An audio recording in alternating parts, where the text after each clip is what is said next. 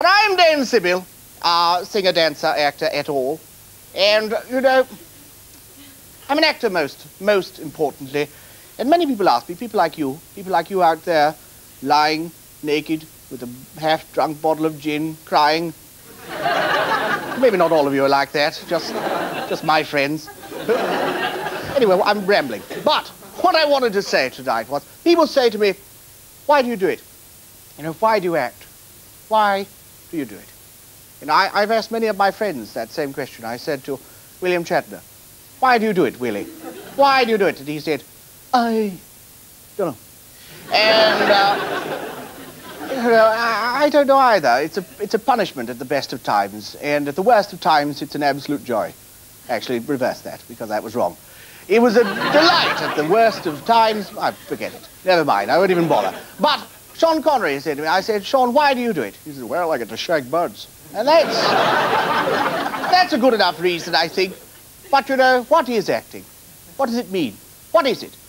Lord Laurence Olivier said it's like real life, only with little hats.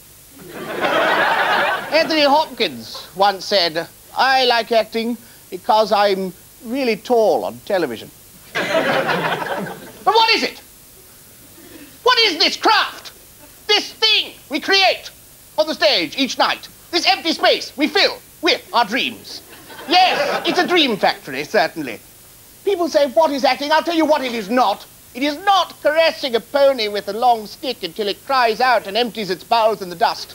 It is not phoning up an old woman and saying, goodbye.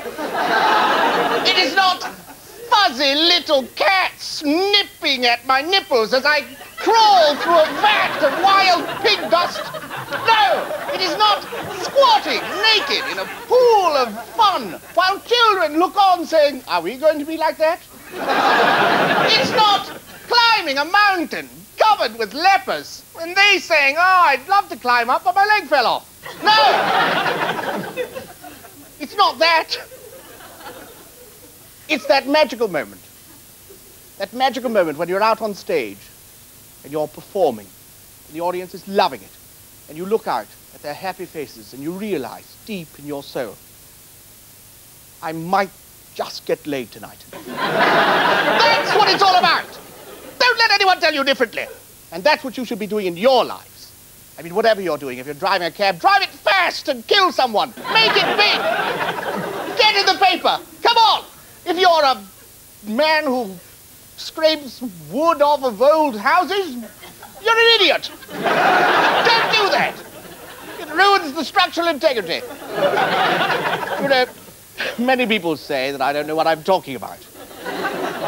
And perhaps they're right. But I know that I'm happy. I've lived a wonderful life. And I'm delighted to have been here tonight. And I'll just leave you with this. Orson Welles, on his deathbed, I went to see him, and he was already dead. I'd waited too long.